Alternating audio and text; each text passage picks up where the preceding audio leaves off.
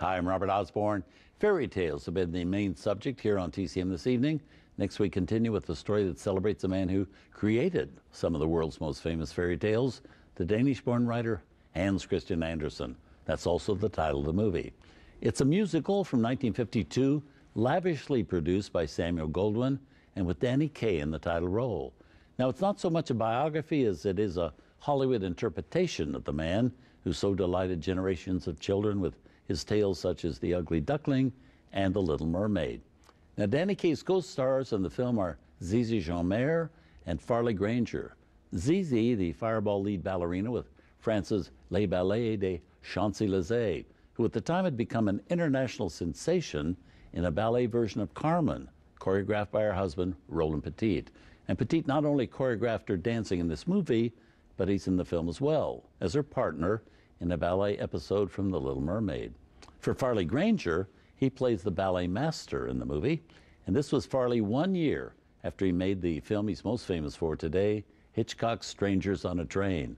Now, the songs in the movie are all by the esteemed Frank Lesser. The movie itself is one that Sam Goldwyn had been wanting to make for years, even before he'd put Danny Kaye under contract in the early 1940s. It was in 1938 that Goldwyn got that idea. What always got in the way, though, was trying to find writers to create the right screenplay. Dozens of writers tried to come up with a ballad approach, but Goldwyn was never satisfied with what he was given, until he found one done by the great Moss Hart. After Goldwyn read it, he felt it had been well worth the long wait and the struggle. The movie became Goldwyn's third biggest grossing film ever, right behind The Best Years of Our Lives and Guys and Dolls. And so here it is in dazzling Technicolor, with a ballet sequence included, thanks to the great success of the ballet sequence in Gene Kelly's An American in Paris, just the year before.